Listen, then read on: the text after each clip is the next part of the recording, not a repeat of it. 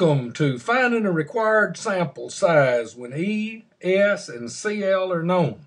Now this is lecture 12 in module 4, which should just about finish up the confidence interval. It's been a long, hard journey, but the old dog is proud of you. Do you recall the formula for effect size? This formula can be solved for N when E is known and S is known and the confidence level is known. For example, E equals Z times S divided by the square root of N.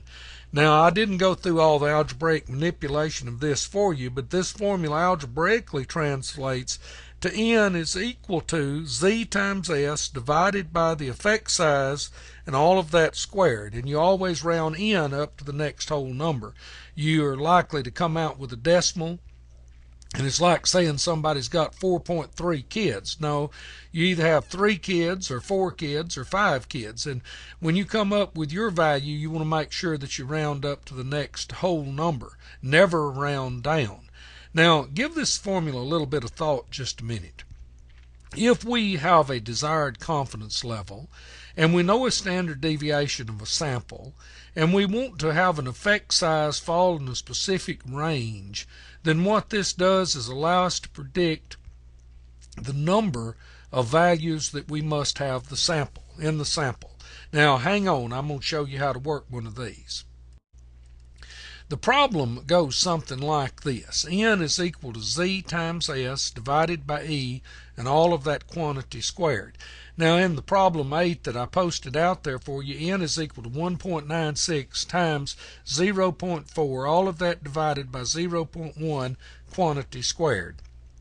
First thing we would do is multiply 1.96 times 0.4, which gives us 0.784 divided by 0.1 squared. When we divide that amount, we come up with 7.84 squared, which gives us 61.47. Now, keep in mind that you cannot have 61.47 respondents. You've either got to round it down or round it up, and you never round it down, because if you round it down, you don't have enough. You have to have at least 61.47 for your effect size to be 0.1. So you would round that up and you would say N equals 62. In this problem, a sample size of 62 is sufficient to produce the desired effect size.